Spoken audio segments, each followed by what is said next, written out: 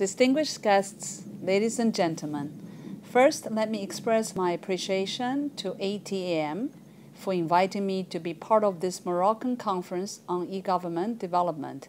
It is a pleasure to join in this effort, and I regret that the duties at headquarters prevent me from being with you in person.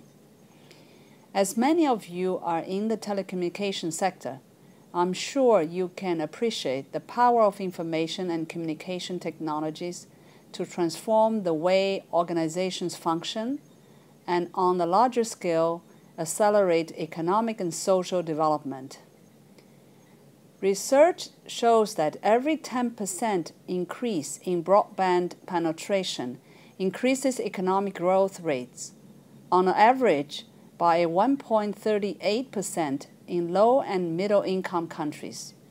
10 years ago, there were only 8 cell phones for every 100 people in the developing world, while today there are almost 90, opening opportunities for tens of millions of people in society who have felt marginalized or isolated to participate more fully and engage with others.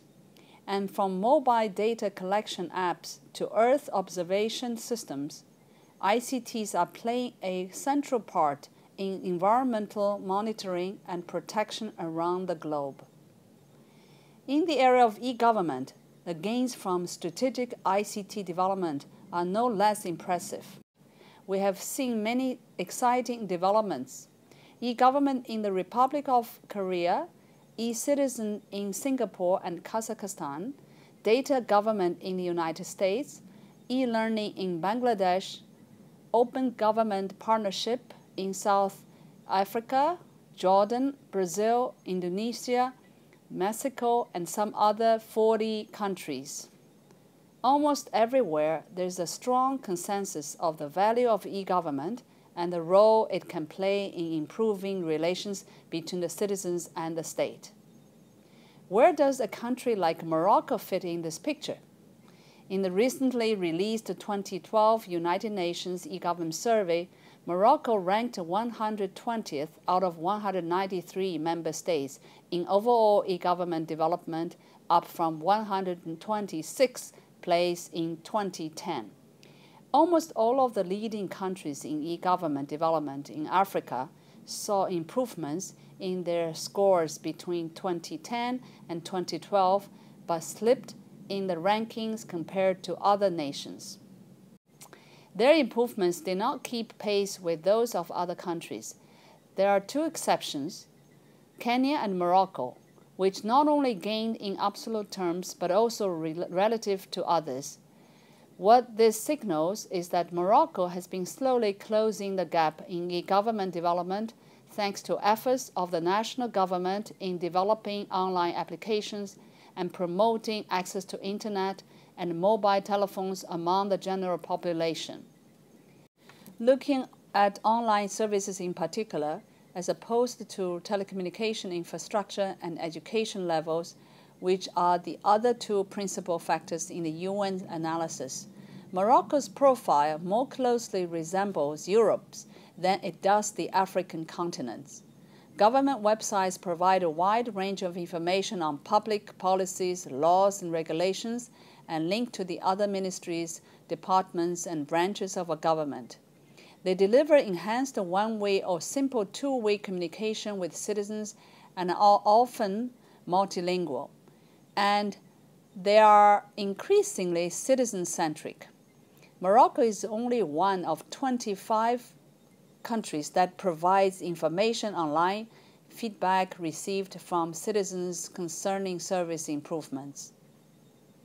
Where Morocco tends to lag other countries is in the provision of transactional service, meaning online payments, forms processing, consultation on government policies, and other types of two-way communications with citizens, business, and other organizations. In order to close this gap and successfully implement Digital Morocco 2013, it is critical to increase the number of e-services offered both by national ministries and by local authorities, and to make sure that citizens know about them and can trust that they are secure. Special attention needs to be paid to vulnerable groups and to the use of mobile technology to foster equal access to public service. This is not an easy task. Countries that have succeeded in moving from traditional operations to online services, including some of Morocco's major trading partners in Europe and the United States, are taking whole-of-government approach. This means enhancing coordination among ministries and jurisdictions, reducing silos, introducing government-wide data standards, and nurturing e-government champions or chief information officers to carry the political vision forward. It is also clear that governments cannot meet all needs on their own. Open data and crowdsourcing are becoming more common in both high and middle-income countries as governments come to appreciate the value of partnerships and innovation. As we note in one of our e-government surveys, open data enhances public sector efficiency by transferring some of the demands of government to NGOs, the private sector, and the media, which have been found to combine data from various sources in original and inventive ways. If Morocco is to retain its position as one of the most competitive economies in Africa, administrative modernization of this kind will be essential. Once connected to the Internet, preferably via broadband infrastructure, business will be more inclined to invest in industries that are strategically important, such as transport, tourism, and energy, if G2B interaction is facilitated by its responsive e-government. And most importantly, continuing to consult citizens on their e-services priorities will contribute to ensuring a quality of life in Morocco that is among the best in Africa. One does not have to be as rich as the Gulf countries or Asian tigers to make a high level of e-government development a reality, although of course it helps. Colombia, Malaysia, Mongolia, and Kazakhstan are each middle-income economies demonstrating a notable commitment to advancing ICTs for national development and improved public sector. In conclusion, I would like to leave you with 3 messages.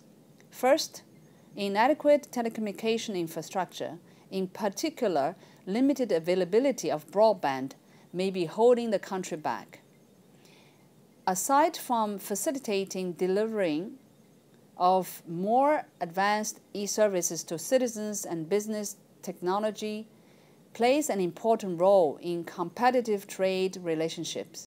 An enabling environment is needed to build national broadband infrastructure.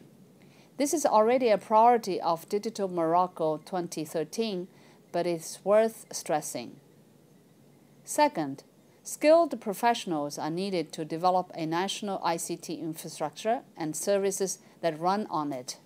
Human capital, education, is a second major area where the country may be behind its major partners, putting Morocco at a relatively disadvantage.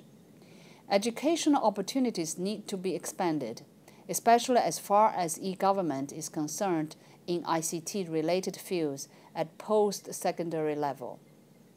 Third, more user-friendly online transaction services are essential, not just to apply for a driver license or pay for permits, but also to provide opportunities for participation by all people in the conduct of public affairs. The idea which has been applied by a few pioneer countries is not only government for the people, but also with the people. A country's commitment to a future of reform and modernization, a high quality of life, and economic success depend on it. Thank you. I wish you an enjoyable and productive session.